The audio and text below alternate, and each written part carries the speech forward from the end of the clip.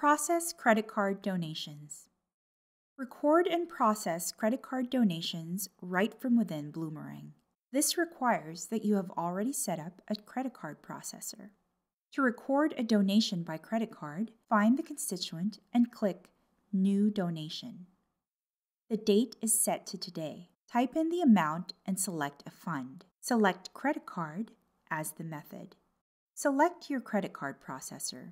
If you select Do Not Process, the donation is recorded in your database, but the credit card is not charged. Type in the credit card number, expiration date, and security code, and click Save.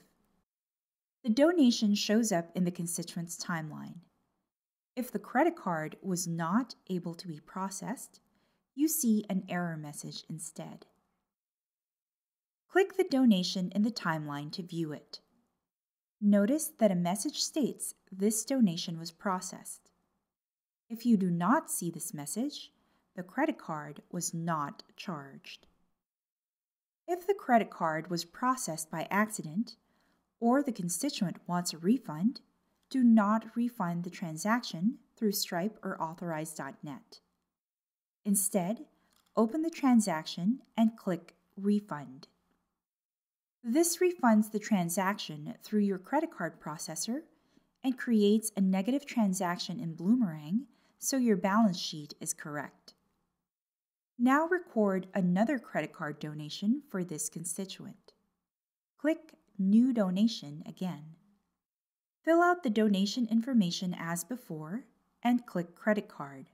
Select a credit card this constituent has used before or choose to enter in a new credit card number.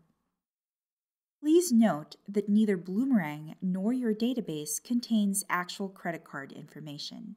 What you see on screen is simply a digital representation or token that Bloomerang passes to Stripe or Authorize.net. The whole process is PCI compliant. Notice that this constituent also has an expired credit card on file. To update an expired credit card, click Update.